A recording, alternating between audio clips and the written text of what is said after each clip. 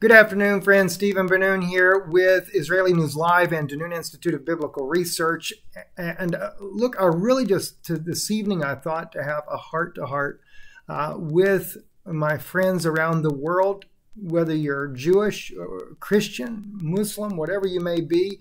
I wanted to have a heart-to-heart from some of the biblical scriptures of the New Testament as well as that of the Old Testament. And if you're a Muslim, I trust it'll be a blessing for you, or Hindu, whatever you might be. But I want to talk to you a little bit about things that are really overlooked when it comes to the Lord Jesus Christ, who he really was, and some of the amazing things that he did in the last portion of his earthly ministry. And I say these things especially in light because I see how that so many have left their first love. They've left the gospel of Jesus Christ and the burden for souls, to win souls to Christ, whether it be Jewish souls or if it be just people that are in need of his mercy and grace regardless. But I say this too because I've watched what has crept into the church, the doctrine of futurism. And look, I'm not to say there's not scriptures that's yet to be fulfilled. I'm a firm believer that there are scriptures that are going to be fulfilled still yet as well. But when I say futurism, I'm talking about prophecies like Zechariah 8, taking a hold of the skirt of him that is a Jew and saying that, we hear that God is with you, we'll go with you. Things like that, looking for the house of Israel, the lost tribes of Israel still to come home. And over in Acts chapter 2, Peter clearly shows you they've already come home. Although it was a remnant, as Isaiah prophesied, yet it took place. So there's so much that has crept in, what we call the Scofield-Darby doctrine, that it has blinded the believers in getting the message of Jesus Christ out to our Jewish friends all over the world, and to the people, period, of the nations, that the gospel has just been sidetracked, but especially to the Jewish people, it's been sidetracked. And of course, there's been a lot of infiltration in the church to help really to make sure that ministers and Christians are blinded into looking to a Zionist future with an Antichrist that's going to be ruling on the throne in Israel.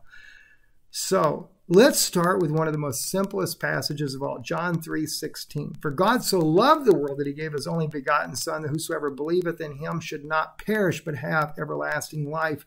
For God sent not his Son into the world to condemn the world, but that the world through him might be saved. He that believeth on him he that believeth on him is not condemned, but he that believeth not is condemned already, because he hath not believed in the name of the only begotten Son of God. And this is the condemnation, that light is come into the world, and men love darkness rather than light, because their deeds were evil. That's one of the parts of this passage that is so overlooked, is that very verse 19. For every one that doeth evil hateth the light, neither cometh to the light, lest his deeds should be reproved. Now, I want to really look at some very fascinating things that we have so often overlooked in the last hours of the Lord Jesus' life, the things that he did. If we consider the Passover being one, but I want to take you specifically to start with over a very simple comment that Jesus made in Matthew chapter 7, verse 9 and 10. Something to really think about, right? Maybe we'll back up to verse 7. Ask and it shall be given you. Seek and you shall find.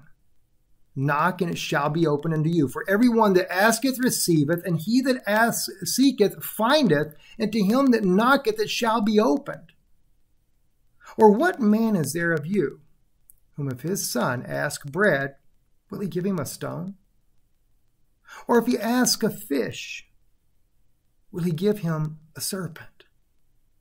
If you then, being evil, know how to give good gifts unto your children, how much more shall your Father which is in heaven give good things to them that ask him?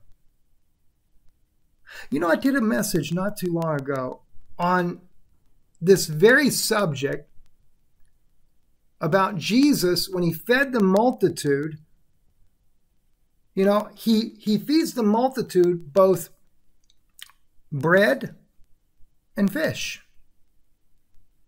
And we know why he feeds the bread, because we know that Jesus, when he talks in another place, he speaks about, let me see if I can find that for you real quick here. Yeah, it's over in the book of John, the Gospel of John, chapter 6, beginning around verse 49. I'll back up to verse 46. Now that any man has, not that any man hath seen the Father, save he which is of God, he hath seen the Father. Verily, verily, I say unto you, he that believeth on me hath everlasting life. I am the bread of life. Your fathers did eat manna in the wilderness and are dead. This is the bread which cometh down from heaven, that a man may eat thereof and not die. I am the living bread which came down from heaven. If any man eat this bread, he shall live forever. And the bread that I will give is my flesh, which I will give for the life of the world. The Jews therefore strove among themselves, saying, How can this man give us his flesh to eat? Then Jesus said to them, Verily, verily, I say unto you, except you eat the flesh of the Son of Man and drink his blood, you have no life in you. Whosoever eateth my flesh and drinketh my blood hath eternal life, and I will raise him up at the last day. For my flesh is meat indeed, and my blood is drink indeed. He that eateth my flesh and drinketh my blood dwelleth in me, and I in him.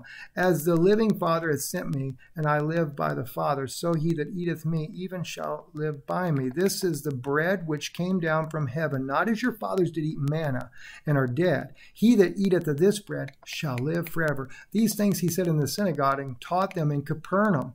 And many therefore of his disciples, when they heard this, said, This is a hard saying, who can hear it? And then Jesus knew in himself that his disciples murmured at it, and said unto them, Doth this offend you? And what if you shall see the Son of Man ascend up where he was before? It is the Spirit that quickeneth, the flesh profiteth nothing. The words that I speak unto you, they are spirit, and they are life. But there are some of you that believe not. And Jesus knew from the beginning. See, he knew from, let's see, I think I lost my place here. Sorry about that. Let's see. Okay, profited nothing. Okay, yes, okay. But there be some believe not. And Jesus knew from the beginning who they were that believed not, and who should betray him. And he said, Therefore said I unto you, that no man can come unto me except it were given unto him of my Father. Now, the whole point that I wanted to show you, though, is that Christ was that bread of life. And we find out that when we're reading this, you know, as it was stated earlier in the passage there that I was trying to share with you, is that Jesus was, you know, he asked the question in Matthew chapter 7, verse 10, or if he asked a fish, will he give him a serpent? Right? Now, what was this all about in the first place? Why would Jesus even do that? Well, you have to go back and understand everything that was happening in the life of Christ was happening for a reason. And it was a message, a clear message to the Jewish people to show who he was, and also to show that the mercy of God. See, Israel wanted a law, so Israel was under the law. And when Moses came and delivered them out from under the bondage in Egypt, you know, this is when they always want, they had to have law. Well, God showed them they couldn't live by the law. All right, so let's go back. Let's look at the history of this, and we'll understand a little bit better why Jesus makes the statement he says. In Numbers chapter 11, this is one of the places where they're already murmuring over the manna. God gives them manna so that they can live naturally, physically, while they're in the wilderness journey, and they complained about that, right? In Numbers chapter 11, let's start with verse 1. And when the people complained, it displeased the Lord, and the Lord heard it, and his anger was kindled, and the fire of the Lord burnt among them, and consumed them that were in the uttermost parts of the camp. And the people cried unto Moses, and when Moses prayed unto the Lord, the fire was quenched, and he called the name of the place Taberah. And the fire of the Lord burnt among them, and the mixed multitude that was among them fell a-lusting. And the children of Israel also wept again and said, Who shall give us flesh to eat? We remember the fish, which we did eat in Egypt freely, the cucumbers and the melons and the leeks and the onions and the garlic. But now our soul is dried away. There is nothing at all beside this manna before our eyes. And the manna was a coriander seed, and the color thereof is the color of bdellium. All right, we won't go into the way the manna was. But the point was they were not content with the manna. So they wanted fish. And it doesn't just end there. What's really fascinating, if you continue on in this story here, over in Numbers, we can go to, I think it's chapter 21. Yeah, here we go. Numbers chapter 21. Again, they go into complaining all over again, right? And let's back up to verse 1, or let's see. Verse 4. And they journeyed from Mount Hor by the way of the Red Sea to compass the land of Edom, and the soul of the people was much and discouraged because of the way. And the people spake against God and against Moses, wherefore have you brought us out into Egypt to die in the wilderness? For there is no bread, neither is there any water, and our soul loatheth this light bread. Again, they're complaining about the manna, right? And the Lord sent fiery serpents among the people, and they bit the people. And much people of Israel died. Therefore the people came to Moses and said, We have sinned, for we have spoken against the Lord and against thee, and pray unto the Lord that he take away the serpents from us. And Moses prayed for the people. And the Lord said unto Moses, Make thee a fiery serpent, and set it upon a pole. And it shall come to pass that every one that is bitten, when he looketh upon it, shall live. And Moses made a serpent of brass and put it upon the pole. And it came to pass that if a serpent had bitten any man, and he beheld the serpent of brass, he lived. You see, so they wanted the fish in the earlier part of the chapter. And then they come down here around Numbers 21. They're complaining about the manna all over again. And the serpent got them.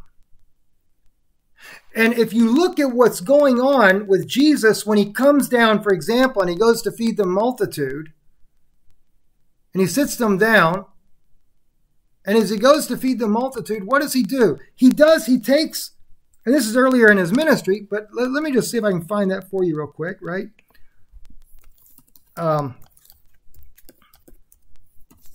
When Jesus goes to feed the multitude,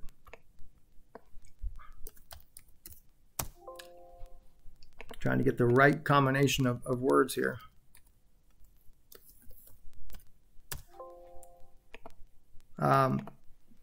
When he goes to feed that multitude, here we go, right here, we have it here. And we got this in Matthew. Of course, you can get it in many of the different gospels. We'll just go to Matthew 14 there.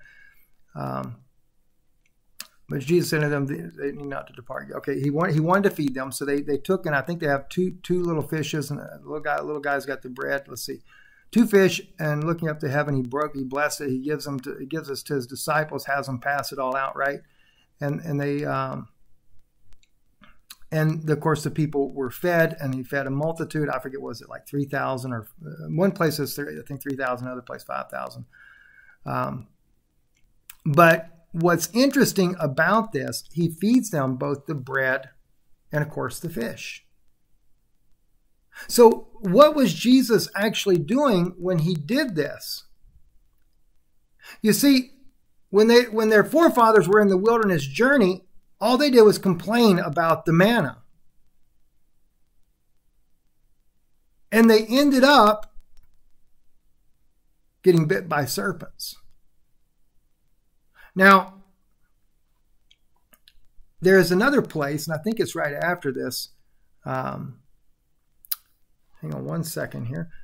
Kind of losing not losing the thought, but losing the because I was wanting to find where they come back later. Oh, I remember. If I can spell the words right here. Oh, always typing in the wrong letter, and that's what messes everything up.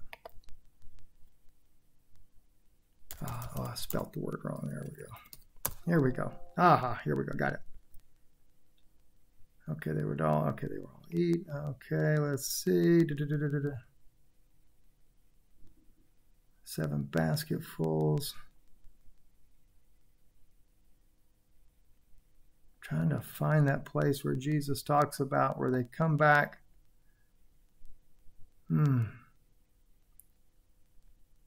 Yeah, here it is. Here it is. John chapter 6, verse 26 as well.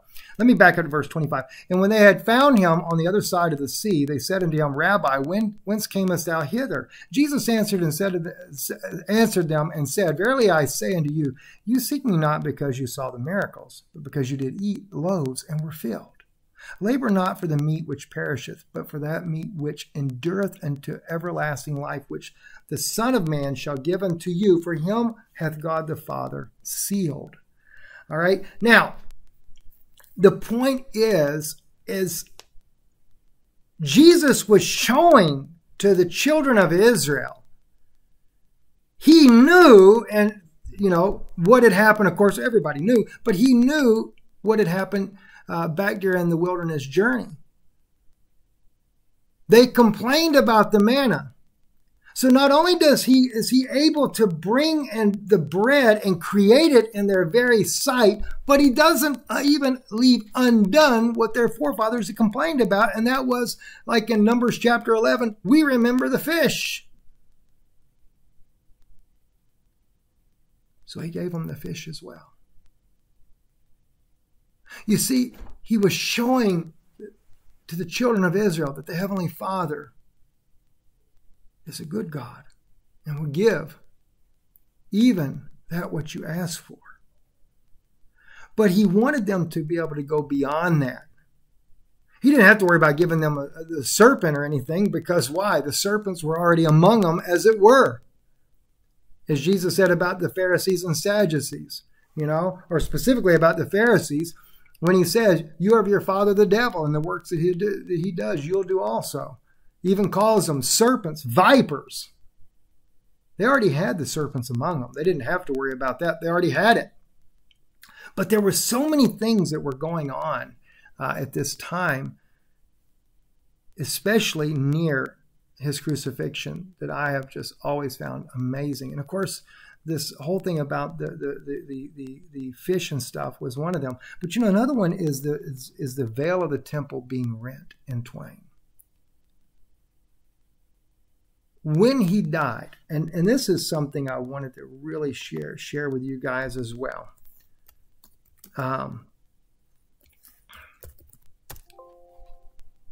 When we look at the veil of the temple, right at the time, because everything that was going on at the time of Jesus's death and resurrection, there were so many things that are overlooked, and especially for the Jewish people. If you happen to be Jewish and you're listening to this broadcast, I really wish you would take this very seriously into heart. We could take, for example, the crown of thorns that was platted and put upon his head. And a lot of people think it's the Roman soldiers that did this, but if you look carefully at the Hebrew Matthew, it seems to indicate it's the temple guards that actually platted the crown of thorns and put it on his head. And so therefore they would have been Jewish and not Roman. Now that could be argued. I mean, like I said, I'm not making that as a doctrine. I just think it's kind of interesting. But nonetheless, the reason why the crown of thorns was placed upon his head was because God spoke to Moses at Mount Horeb from the burning bush. And that burning bush is Eitz Sinai, all right, which is a thorn bush. Now, interestingly enough, if you remember, when God speaks to Moses at Mount Horeb, that bush is on fire, but it's not consumed. Literally, in Hebrew, it says not eaten. Okay? Lo chel. The tree is not consumed. And Moses wants to turn around to see what this great sight is that he's watching there. And of course, then the angel of the Lord spoke and then we find out that God speaks from the midst of the bush to Moses. Moshe, Moshe, take off your shoes, you're on holy ground. We read it, we know the story very well. All right. But why then do they plate the crown of thorns and put it on his head? They don't realize what they're doing, but they're literally taking and putting on as a crown for Christ that he was the very King of Kings that spoke to Moses at the burning bush. Right from the same type of tree, they planted a crown of thorns that God spoke to Moses to. And of course, when we see in the Hebrew language there, it was from a, let me just see if I don't know if I can find it fast enough for you here. But if we were to look at that, when we see that crown of thorns was placed on Moses' head, I'll tell you what, to save time, I won't go into that right now because we'll be here all night. But when they planted that crown of thorns and placed that upon his head, that was a sign that he was the same God, because it was the angel of his presence is what we read about. Now, God is not an angel. We know that. What is angel of his presence? It was the pillar of fire is what represents that word. The word angel is like messenger. So this was where God was speaking from the midst of that bush, just as when Christ was on the cross and he spoke out in that unknown tongue and said, Eli, Eli, lama sabachthani, my God, why have you forsaken me? So it's just fascinating how there's so many different things that take place, and a lot of times we just overlook it. So anyway, Matthew chapter 27, it says here, and behold, the veil of the temple was rent in twain from the top to the bottom, and the earth did quake, and the rocks rent. That's what I wanted to share with you right there.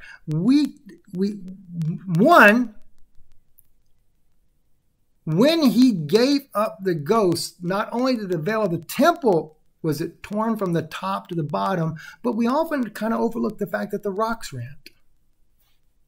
Isn't that interesting? Right there we get that word, the rocks rent. And yet that, just like the veil being rent, it's another amazing, amazing sign that is overlooked over and over and over again. Right? Because the rocks being torn like they were, that's the exact same thing that happened when God cleaved the rocks, right? I'm trying to think of which way. I actually had found a scripture on this a little bit earlier there. Let me just see if I can find it again. I think it's over in the book of Psalms there.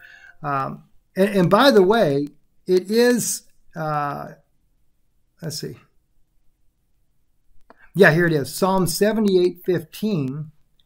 Because it's when he gave up the ghost, not only was the veil rent, which represented what? Because later the Roman soldier will pierce his side, which will pierce his heart, where the water and the blood separates and comes out, which was just was a sign. And that sign actually was for the little woman at the well that met him. And I'll go into that in just a few minutes there. It's a sign to her that he was that living water.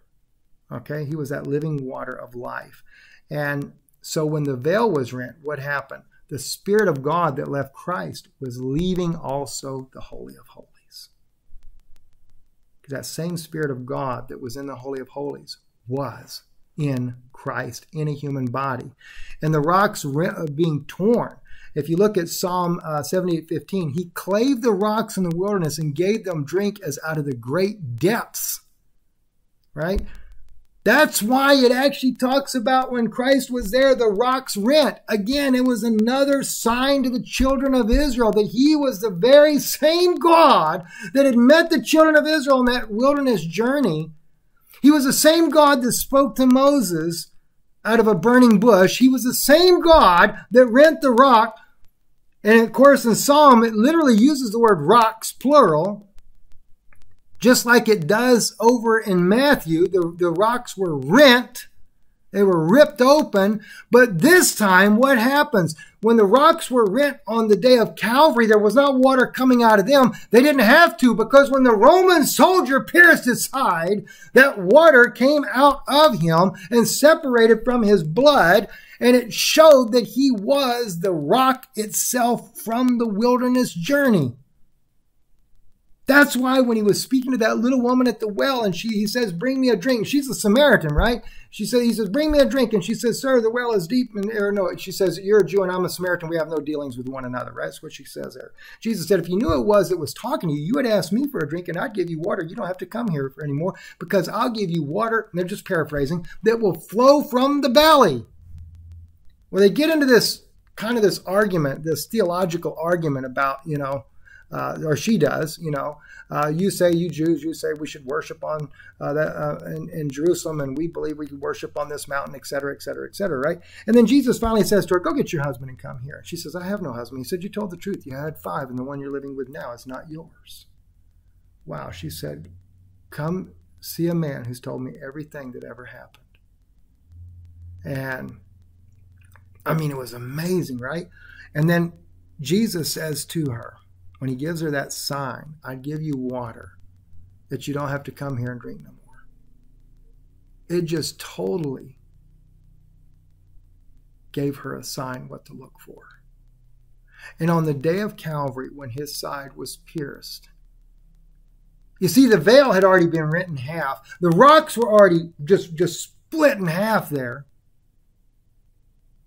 But then she saw, I believe she was there that day, then she saw that water coming out of his side, separated from his blood.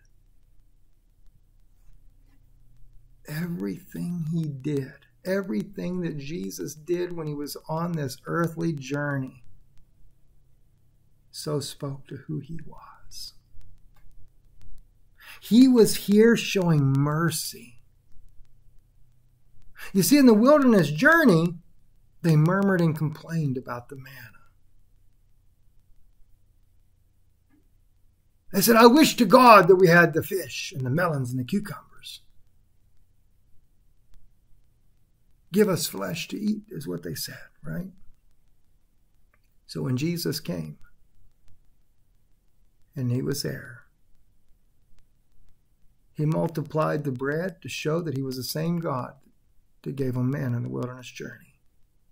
And because he knew and remembered what happened then, he gave them the fish as well. Why? Because he's a good father, a loving father.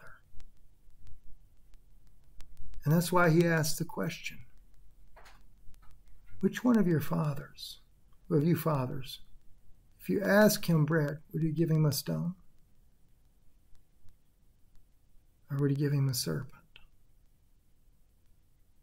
And then Moses, because of their sins, because that's what the law was doing, right? The law brought that upon them. But Christ was mercy. Moses had to raise up the serpent, take a brazen serpent, put it on a pole so that they could live. And this is why Christ had to be placed on a cross. And when the veil of the temple was rent, the Spirit of God departed. But it didn't just depart. He made access for the Spirit of Almighty God that dwelled within the Holy of Holies to come back and live in you. That's why he told the woman at the well, if you knew it was talking to you, you'd ask me for a drink, and I would give you water that you don't have to come here anymore.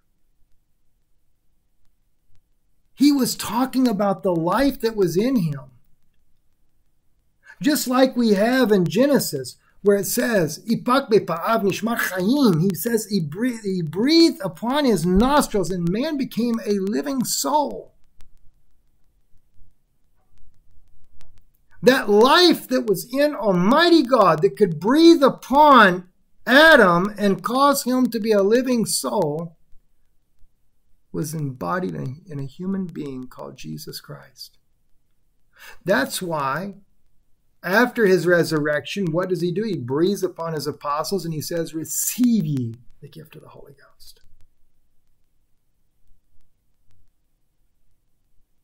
Just like it was with Adam.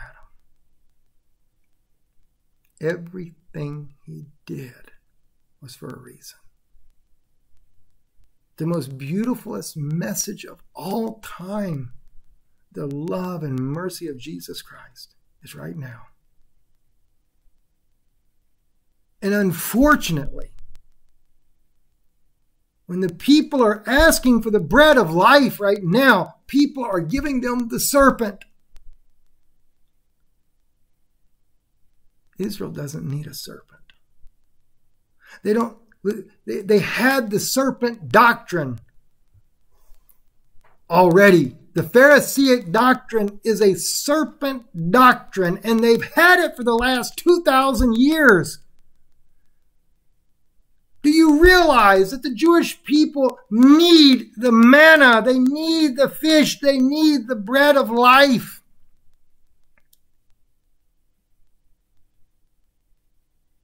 Why would you give them a serpent? Soon, things are going to change in this world. We have very little time to try to witness to people. And unfortunately, sadly, the Christian people need a witness greater even than the Jewish people seem to need the witness, because they're the ones that are being bewitched. And instead of asking God for the bread of life, which is Jesus Christ, they're embracing the serpent on the brass pole. They've taken an idol.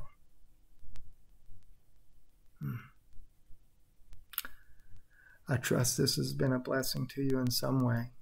And I want to thank you for listening. Thank you for your support as well. There's many of you that support this work that we do, and we appreciate that.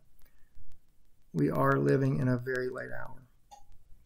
If you want to support the ministry, you can. You can visit our website, israelinewslive.org, or you can go to, or you can by mail here in Sunbright, Tennessee, where we live at. P.O. Box 156, Sunbright, Tennessee 37872. Please keep us in prayer, and we'll be praying for you as well. I know that this is a very trying time like no other time in the history of the world. We are headed to a new world order faster than you could ever imagine, and all the steps are being put in place right now for that very purpose.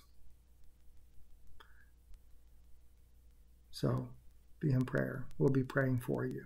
Thank you for listening. I'm Stephen Ben-Nun. Sorry it's a little chopped up. I wished I'd have had everything already up. I need to get internet out here. I'm in a little barn where we're turning into an office there just so I could kind of film in quietness with you.